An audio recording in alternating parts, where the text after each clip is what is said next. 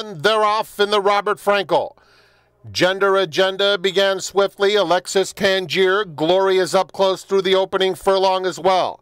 They're followed by Honey Ride, fourth in the early stages. Three Hearts is at the rail. And Rusty Slipper is racing right next to her, only 3.5 lengths off the tempo. Star Act is a bit eager to run, one from the outside. Gas Total is now just outside of her, has to go 4 wide. Warren's Vanita is next. Three Hearts is now shuffled back just a bit. Between horses comes Stormy Lucy. Then it's a gap of 3.5 to Peace and War, and the early trailer is Fresh Feline. The leader is Glory as they round the first turn, uncontested and doing it comfortably. In front by 2 to Gender Agenda in second. They're followed by Alexis Tangier and Honey Ride side by side. Behind them comes Rusty Slipper racing in between horses. And Gas Total is just outside of her with 5.5 lengths to make up.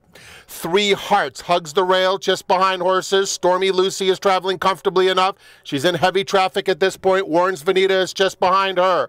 Star Act is widest of all, and inside of her comes Peace and War, 7 lengths off the lead, and the trailer is Fresh Feline.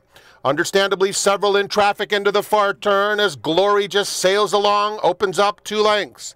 Gender Agenda has been second, Alexis Tangier third, Rusty Slipper in fourth.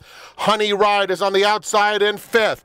Three Hearts is looking for some racing room. She's starting to rally in the red cap, and Stormy Lucy will swing to the outside for her rally. They're heading to the 8th pole. Alexis Tangier on the outside. Gender Agenda at the rail comes Glory. Behind them, Rusty Slipper is closing furiously, and Stormy Lucy. It's a driving wild finish. Gender Agenda is just in front, and Gender Agenda has won the Robert Frankel. Close photo for second between an oncoming Stormy Lucy and Glory. Then it was Rusty Slipper.